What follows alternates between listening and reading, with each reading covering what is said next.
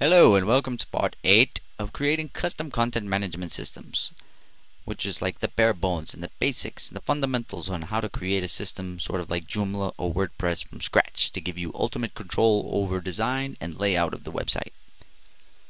Alright, so when we last left off, we were in Dreamweaver discussing the create new page functionality and the parsing script that would parse the new page's information into the MySQL database for us. Now we're going to be discussing the edit existing page form here and how that all works. So let's first look at this form. Here we have a form that's wrapped up right there, or the whole thing. This form has, like I discussed in part 7, has the return validate form JavaScript function going on, to where they have to submit a number into that field or some value into that field before they press the edit button. This button, before they press that button, they have to enter a value there or they'll get the JavaScript alert. The same for the delete page form there. Okay, and now we send the values to editpage.php, and let's discuss that now.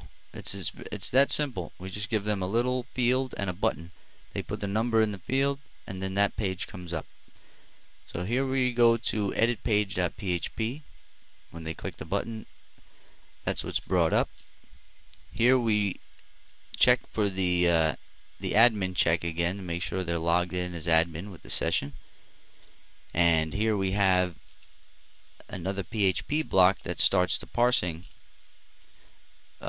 not the parsing, but the request to gather the existing data for that page out of the database to throw onto the fields here.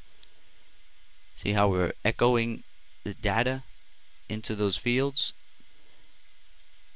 First we have to gather it from the database according to the ID that is sent into that field or sent to the page. And what we do is we run the same filter that makes sure it's nothing but a number in that ID, in that page ID, because it only should be a number. And then we connect to our database.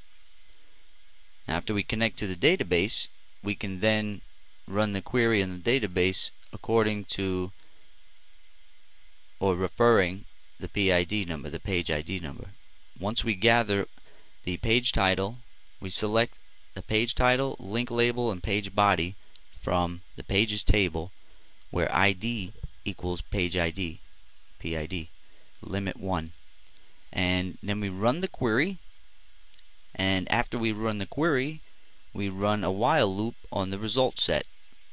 And in the while loop, we can access the rows in the database and then put those into local PHP variables here. And for the page body, I just remove one of the break tags to make it render correctly, and you'll see why. If you comment this out and run your system for a little while, you'll notice your system is putting extra break tags in things, and it could be due to the way I filter things, but it's just fine. This works great for me in all my systems. And this is only really necessary if you're not using a JavaScript WYSIWYG editor or a Flash WYSIWYG editor, because you can have your users input any kind of tags or whatever they want, and the WYSIWYG itself will convert all of that by default into HTML encoded, or HTML entities rather. So you really don't have to worry about it, and they all have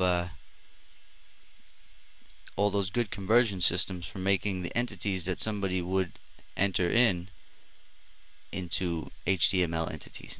Okay, so after we get all the data we need, then we free the result set. And then the HTML part of the page runs down and displays all the page data, and that's what we'll be looking at. Let's go to the home terminator, and if we go to edit existing page, say we put page 2,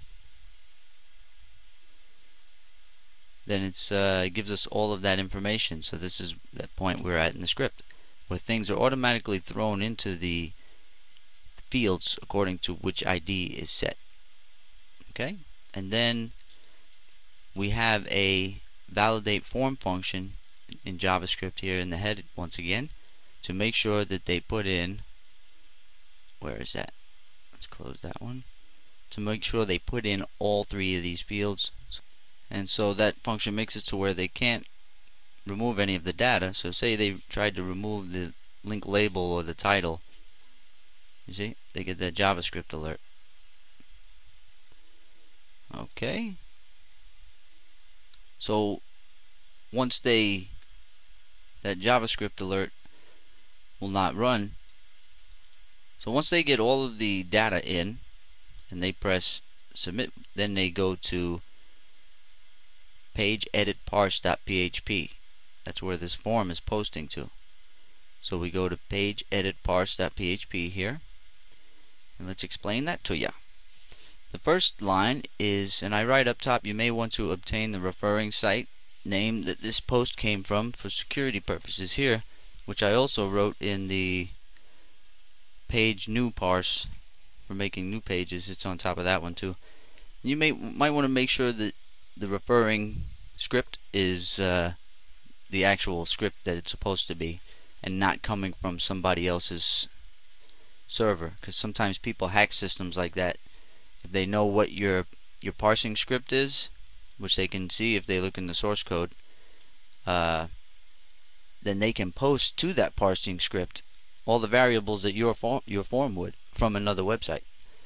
So you sometimes you want to make sure that it's coming from your website posted variables.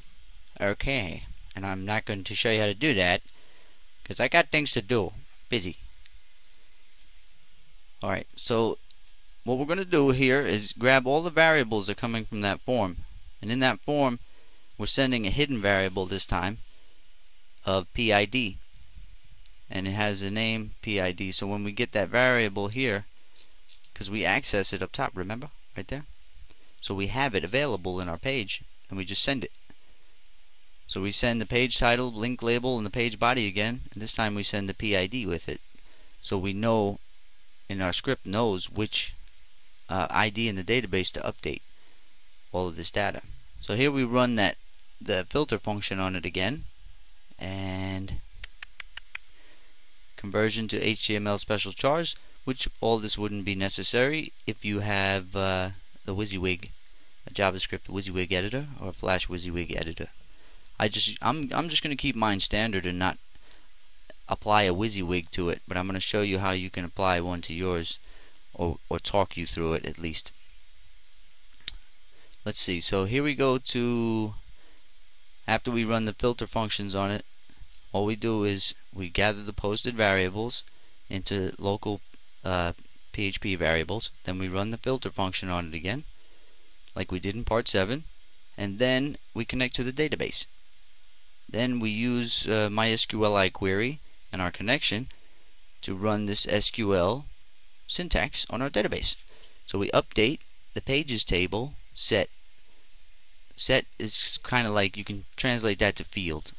So update pages set page title equals new page title data, link label equals the new link label data, and page body equals the new page body data that the person wanted to edit, and last modified is equal to now, so we can know in the database when this page was last modified. Okay, so, and the last thing is a where clause that says where ID equals this page's ID, and that's how that works. And then we have the MySQL error ready to go in case something's wrong in the query, and if nothing's wrong in the query, then it will echo out to the page, operation completed successfully, and give them a link back to the index of the admin center. Then you exit your script. Happy day. So that's how you edit pages when they press edit existing page here. It's just those two scripts involved really.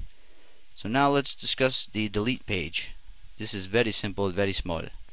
Okay, so when the admin is on the home page of the admin center and they click, or they want to use the little form here for deleting a page, it works very similar to the way this one works, where they have to put in a number here, and if they don't, they get the JavaScript alert warning box come up. And so once they put in one they want to delete, You might want to put in a buffer page. When they press delete, you might want to make a page that says, are you sure you want to delete this title, this body? You show them the title and the body of the page that they're about to delete, and then they can confirm deletion. I'm not showing you how to do that. I'm just showing you how to delete it out of the database. You would have to build your little gateway page to the deletion if you wanted to, because a lot of the times your client might put the wrong number in there and zap out a page he really wants to keep. Then he'll get pissed at you, or they'll get pissed at you because they're stupid and put in the wrong number. So what you want to do is make sure you get a buffer page in there maybe. And let's go into the code view and see where we're going with this. This also runs the return validate, like I said, the JavaScript function up top. And the action is page delete parse.php. Let's open that page up. Page delete parse.php. Okay, here is page delete parse.php, which all of this is going to be included in the free source package, the zip download that I create. And I write up top again, you may want to obtain referring site name that this post came from for security purposes here. Exit the script if it is not from your site and script. So what we do is we grab that posted ID that came from the index page here.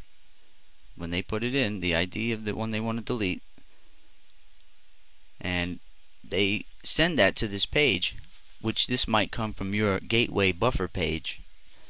But what you do is you send the ID here to this delete script, and then you include your database connect function there, or include your database connect file, connect to your database, and simply run the query with this SQL. Delete from pages table where ID equals this page's ID, and then or die MySQL error. So if something goes wrong, you get the MySQL error, and if nothing goes wrong, you'll get echo out page has been deleted successfully. Click here for the index, and then go back to the admin homepage. And that's how it works. Like I said, in my system here, this simple demo that's just a tutorial, there's no buffer page, there's no gateway, there's no cushion page to where once they put in a number into my system here and they press delete, it's gone. No matter what it is, there's no confirmation page. You might want to put that in. It's a good idea. You gotta have stuff like that, because a lot of times we make mistakes, you know, simple mistakes. Alrighty, I think that's everything. That shows the last little bit. Yep. So now all we need to know is when we go to create new page, next step is all we need to know is what WYSIWYG editors we can get for free, and I'll show you exactly where to implement the WYSIWYG editors. Okay, that will be part 9, and we'll see you there.